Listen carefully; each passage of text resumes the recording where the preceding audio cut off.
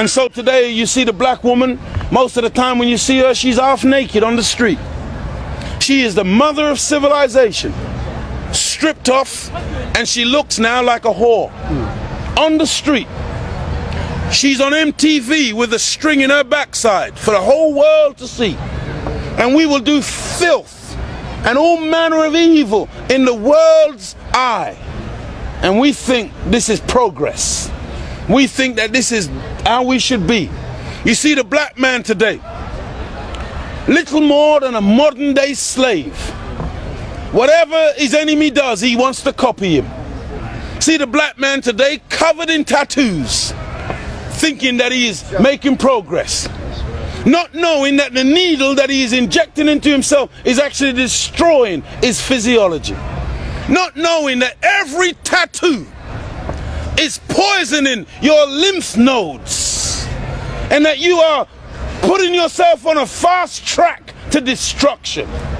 The black man smoking weed and crack cocaine, thinking that this is the way forward, not knowing that every cigarette, every weed puff, every ounce of crack that you consume contaminates your pineal gland and the center of your brain and affects your sperm.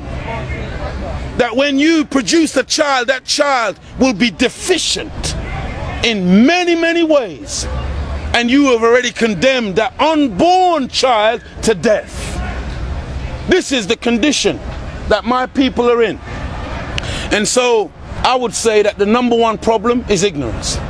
And so Prophet Muhammad, peace be upon him, when confronted by the ignorant Arabs, he said that the first instruction he received from Allah was Iqra, read in the name of thy Lord. And that's why we produce a paper, primarily for our people.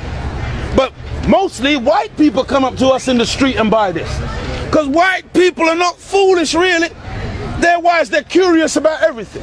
One white man was dragging this paper out of my hand one day. And he was dragging it. I said, what are you doing?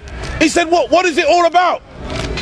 I said, it's a paper designed to raise black people from that level onto this level, that we might do something for ourselves. The white man said, I'll have one. Curiosity. He wants to know what's going on in his sphere of influence, in his realm. But the black people, many times when we're selling this paper, the black people, they will start tying their shoelaces, but they're wearing slip-ons. They will run past, looking the other way. Yeah, man, power, man, I'm with you.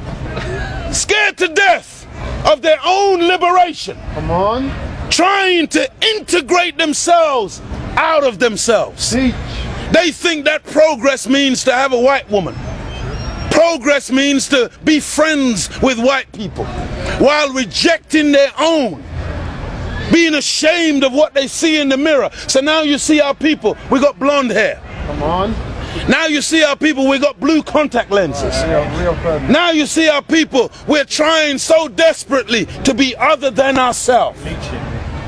Bleaching their skin, trying to get light. And so, this is the problem, brother. But we are not going to give up.